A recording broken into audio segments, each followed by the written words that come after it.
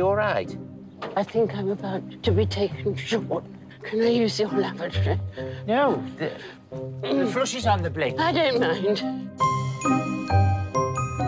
Where did she spring from? Last year she was in Gloucester Avenue. Now it's our turn. Miss Shepherd, I bought you some clothes. I only asked for one coat. Green is not my colour. You all right, sweetheart? Don't sweetheart me. I'm dying, possibly. Chin up, love. We all got to go sometime.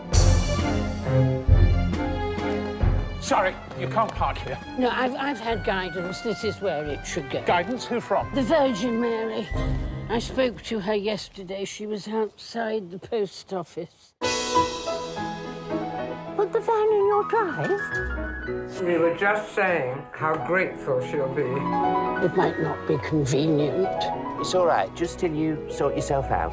But not convenient for you. Convenient for me. An educated woman living in a van.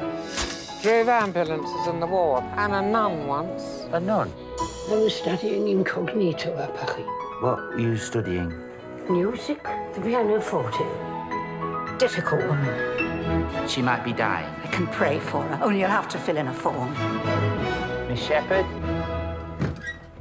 What are you doing? I thought you might be ill or dead. Dead? Me? You'll know when I'm dead. I'm sorry. Starting out as someone incidental to my life, Miss Shepherd became not incidental at all. Merry Christmas!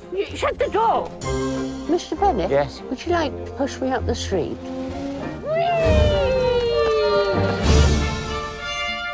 Mr. Bennett, I came into your drive for 3 months and I stayed for 15 years. Would you like me to make you a cup of coffee? No, I don't want you to go to all that trouble. I'll just have half a cup.